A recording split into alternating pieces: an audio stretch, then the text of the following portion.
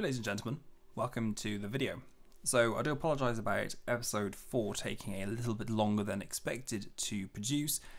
I had about 36 hours worth of video recordings to go through, and halfway through I did believe that it was probably better if I just showed you exactly what the thing looks like instead of doing a time lapse like I did with episode 2 and episode 1.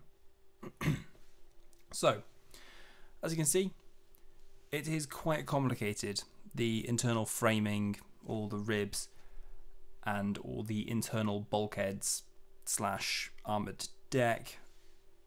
It was complicated. But as you can see, this is exactly what the internals of the Abercrombie class might have slash would have looked like. It's an educated guess. So overall, there's about 83 different frames going from the stem to the stern. There is every single compartment inside is blocked off, so each watertight compartment as you go from forward to aft is modelled.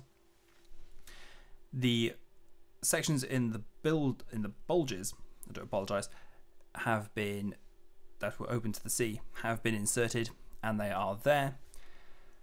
And it's as accurate as you're probably going to get to the overall rib shapes and the rib section that you would find on a ship of this type. Now, going forward, what we're going to do is I'm going to join it to the hull, to the exterior hull quote-unquote plating, which you would have seen in the exterior hull video. And sections will be obviously missing. That will primarily be the internal parts, but some of that external framing will be visible anyway.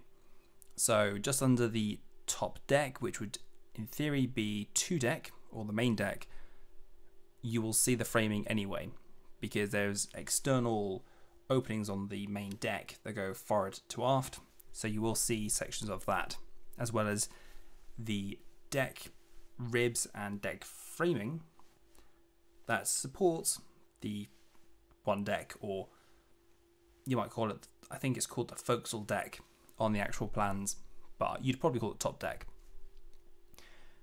And there's that. Also, like I mentioned earlier on, there is a section in the bulge that is open to the sea. That will be open, so you will just about see the framing inside, as, ironically, it's open to the sea. It would have water inside, and that is kind of how I'm keeping it. So that is pretty much it.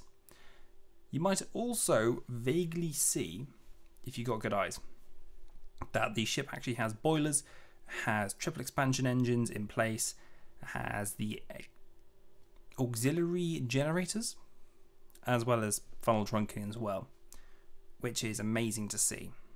Now, all of those, bar the triple expansion engines I have made myself, I am using a royalty-free triple expansion engine and then stuck in the colours. So that is pretty much it for that video. Now it's time to move on to opening the ship's side and progressing onwards. So thank you very much for watching, ladies and gentlemen. I'll see you next time.